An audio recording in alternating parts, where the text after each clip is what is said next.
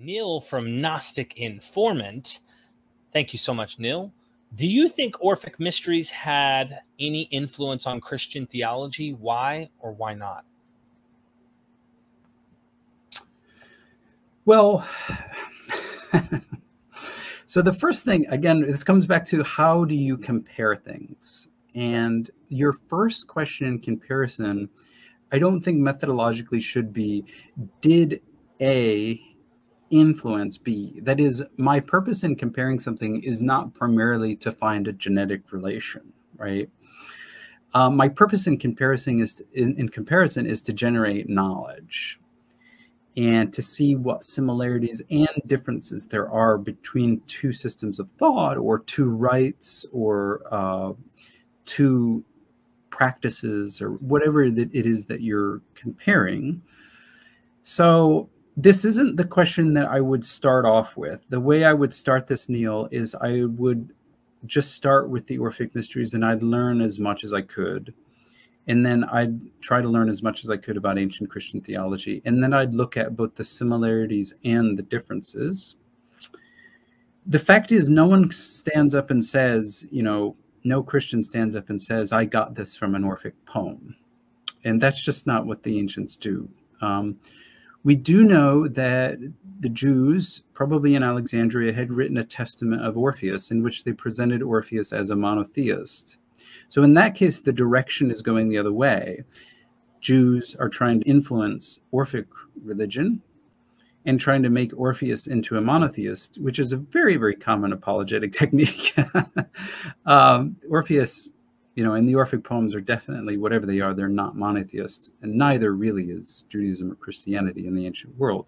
So I think we have to say that, again, we don't really know, but definitely you could hypothesize and say that, well, for instance, we know that in Orphism, in the gold tablets, which were put into the mouths or on the chests of the dead, there were directions for where you were supposed to go in Hades or the underworld.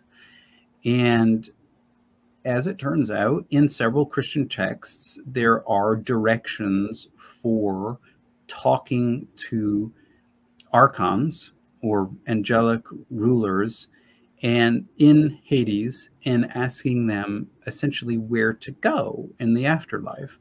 So a friend of mine has written an article on that and said, I think the similarities are close enough to propose a genetic relation. Nobody stands up and says that the Christians got this, that no early Christian says that they got this from an Orphic text, but it sounds so similar, you know, where the Orphic text says, when you get to such and such a location, two guys will ask you, who are you? Where are you from? And you'll answer, I am a son of earth and starry heaven. And then a Christian text like the Apocalypse of James says, when you get to the second heaven or whatever it is, you will be asked by the archon of Venus, who are you? Where are you from? And you will say, I am a son of God. That's pretty similar. And I'm just paraphrasing here. And then, yeah, then it's up for grabs whether you want to say that that's an actual influence. Remember that everything is entangled here at this point, you know. So it's sort of like asking the question, did McDonald's influence KFC or did KFC influence McDonald's, you know? I mean, their advertising strategies are all pretty similar because they're entangled and they're learning from each other at the same time, right? So potentially what we have to imagine is that Orphics are borrowing from Christians and Christians are borrowing from Orphics at the very same time. It's not a one-way street. Yep. Thank you, Neil. Appreciate you. Don't forget to subscribe to Gnostic Informant. I really appreciate that. You have now attained true gnosis. Jason.